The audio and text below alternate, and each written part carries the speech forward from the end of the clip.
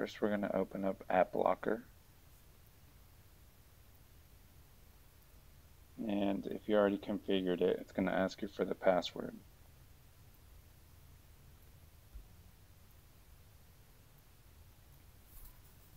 It says App Blocker is disabled. Do you want to activate it? You click yes.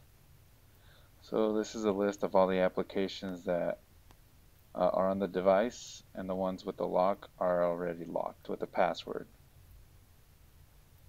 This is a list of all the locked applications.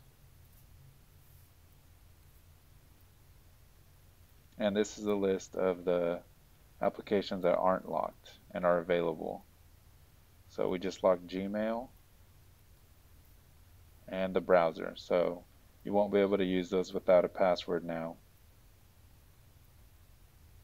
And you can make sure that the checkbox is checked for the application lock to work. Click on Gmail. Now it won't let you open it. It asks you for a password. You can see the little lock on all the icons. It means that the application is locked. Try to put in a password. If you get it wrong, it won't let you use the application.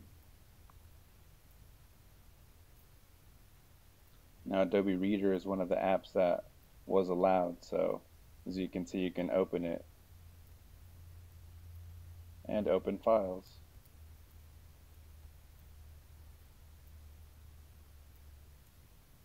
Google Drive was also allowed, so it opens and you're allowed to work within the application. And these are our surveys, and they're open in Google Docs and Google Drive, so you're so able to work with them. Browser again, locked, asks you for a password, and here we're going to look at the settings. Right there it crashed, but let's try that again.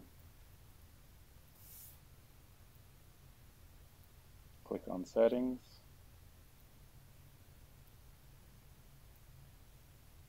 And it's locked. So you can't make any changes to the settings.